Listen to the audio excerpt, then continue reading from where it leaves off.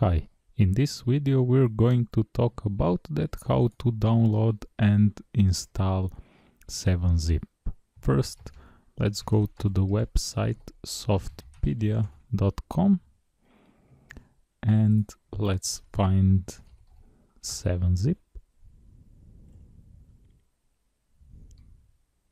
We have here few versions of 7-zip. We can download the normal version or portable version. We're going to download normal version. Let's click to download and let's choose external mirror 1.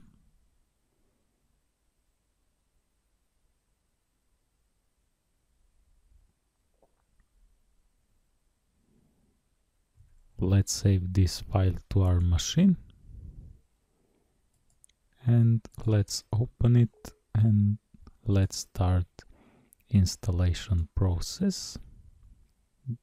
Our destination folder is going to be inside C program files and let's install it.